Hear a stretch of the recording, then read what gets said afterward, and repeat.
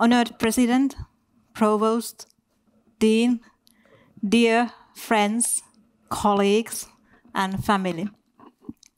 Thank you for this opportunity to discuss about my research on reasoning and behavior in export marketing. Even though my research is about global firms, I would like to start by talking about football. In order to succeed in football, there are multiple factors that teams need to master. Of course, the better the players are, the better are the chances of winning. But that's not enough. Playing at the top level requires that teams are also managed and trained extremely well. And in order to support this management, teams need to collect information about their customers, in other words, their fans, about their competitors and their tactics, as well as the game environment, like what kind of a turf or grass is used in the next away game. Well, simply collecting this information does not, per se, help much. But teams need to share the generated information across the relevant members within the team. So customer manager needs to receive relevant information about fans and their behavior, as well as the coaches. They need to receive all the relevant information about opponents' tactics. So that top coaches like Jose Mourinho, he can design the game tactics and train the team so that they know exactly how to play against the next opponent. Well, as we all know, goals are not made by simply collecting and sharing information. So teams need to also develop strategic responses. So they need to find ways how to utilize the information they have generated. Market orientation, the cornerstone in strategic marketing, comprises of these three focal sets of behaviors. The first set of behavior relates to organization-wide generation of market intelligence, consisting of information about customers, competitors, and operating environment. Second set of behaviors relates to disseminating this information across all the relevant parties within the firm or within the football team. And third set relates to organization-wide responsiveness to this knowledge.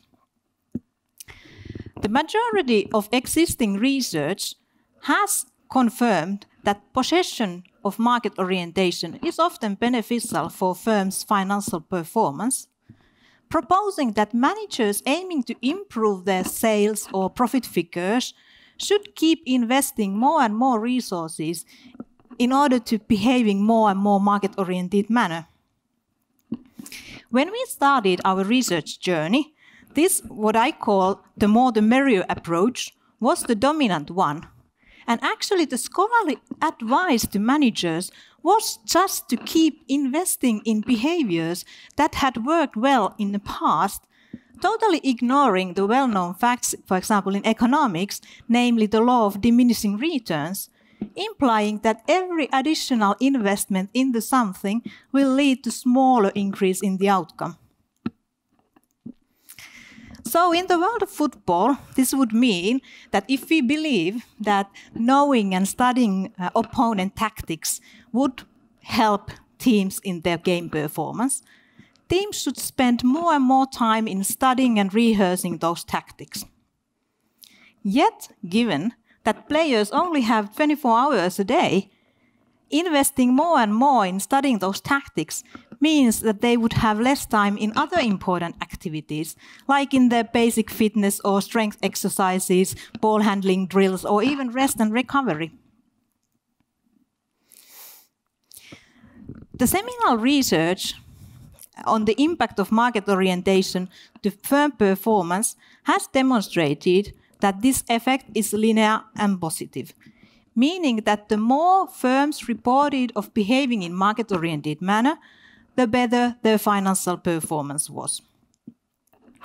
Later, it was actually found that this relationship is linear and positive, but moderated, meaning that there are certain external factors like market dynamism that affects the strength of this relationship. Like in this example, here I have two lines, the black and red one. Black line represents environments which are rather stable, so customer needs are not changing, competitors are stable. In order to reach the performance level P1 here, firms needed to score in their market-oriented behaviors at level MO1.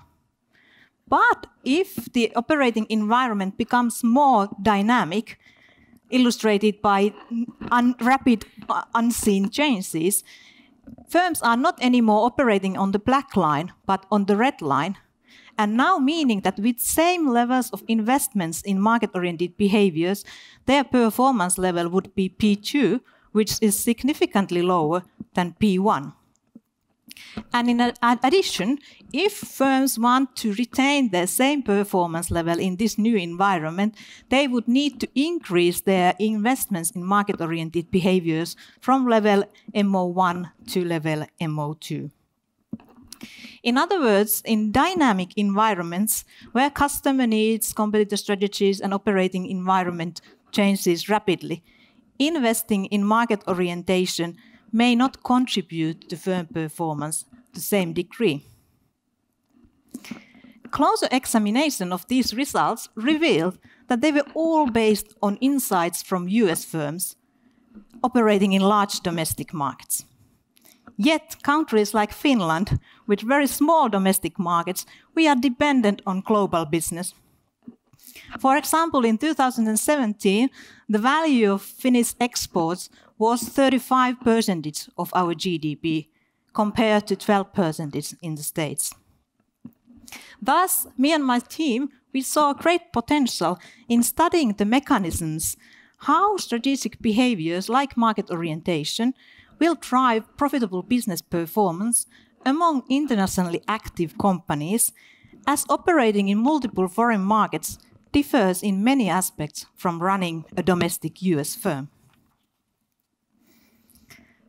The reality managers in firms like Kone, Nokia, or UPM are facing is very different.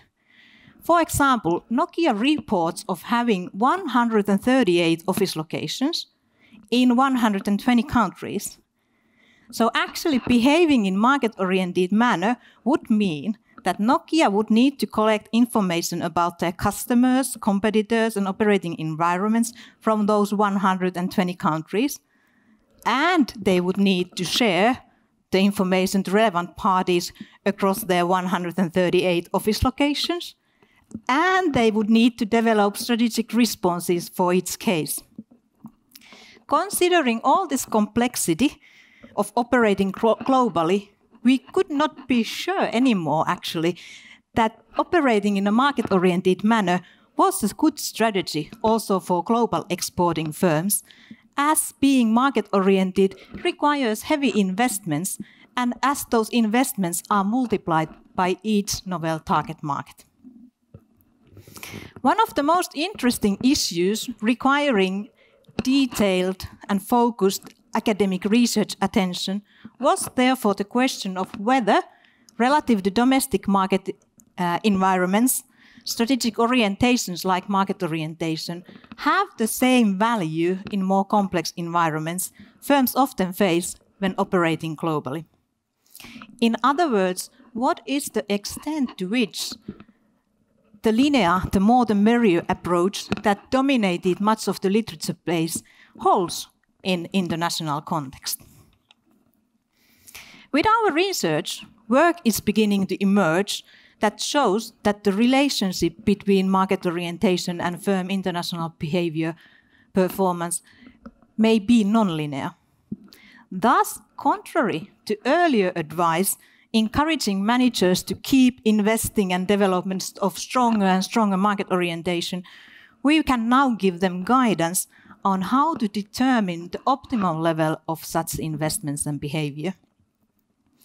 Our research confirms the results earlier results implying that market orientation is beneficial for firm performance. But we found support for this result only at the lower levels of market-oriented behaviors. In contrast, operating in high levels of market-oriented behaviors, this relationship became negative. So, meaning, if we go back to our football example, this would mean that when Manchester United is playing at the UK Premium League, and if it would put a lot of emphasis in studying its opponents and operating in market-oriented manner, eventually in the start it would do perfectly fine.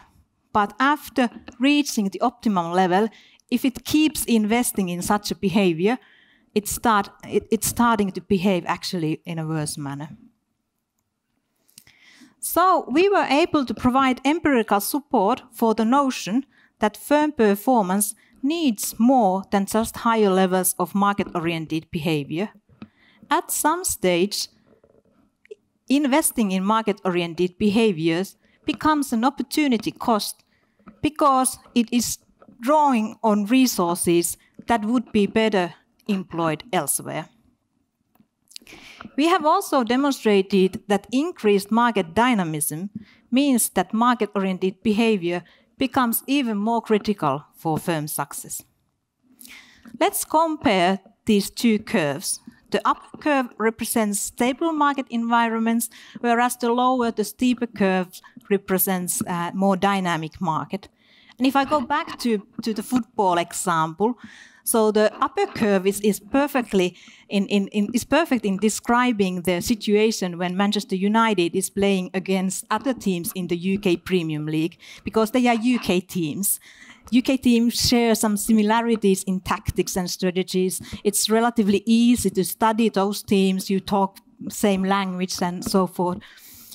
But when the opponent environment becomes more versatile, like when Manchester United is playing in the UEFA Cup, now it has teams to face that are coming from Germany or Portugal and Spain. So actually, collecting the information becomes more difficult, and trying to respond to the behaviors in the very same details than they were able to do in the UK Premium League becomes very, very challenging or even impossible in this new, more dynamic environment. Also, the optimum levels of market-oriented behaviors leading to maximum performance vary across these two situations. So in the demanding, dynamic environment, the maximum performance level drops from P1 to P3. And in football, this would mean that Manchester United would score fewer goals in the UEFA Cup than they are scoring in the Premium League, which I think is actually the case.